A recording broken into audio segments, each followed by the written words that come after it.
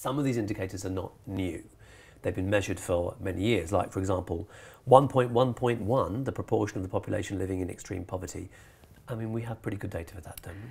Actually, no. And that's what's kind of shocking about the indicator and the fact that so much has been made around the battle cry to end extreme poverty. The UN has endorsed this goal, the World Bank, USAID here in the US. However, this indicator, 72 of the 193 UN member states have not reported a single data point on this indicator since 2000. 72 of the 193.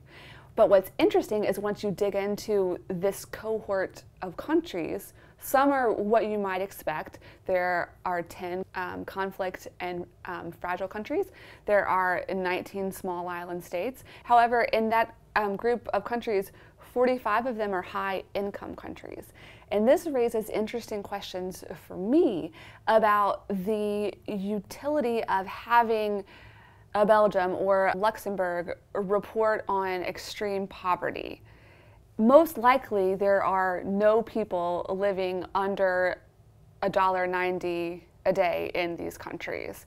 And so is it worth having these countries build the data infrastructure to collect and report on this data? On the one hand, it's a universal agenda, and so every indicator and target and goal should apply to every country.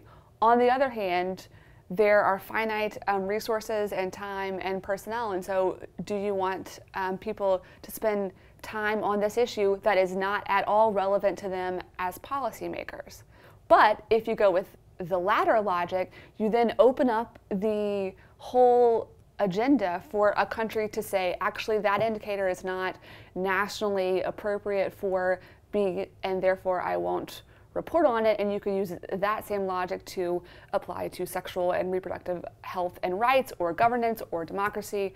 Choose your highly contentious issue. And so it's a really interesting kind of conundrum that no one's really talking about in the public sphere because it is highly contentious.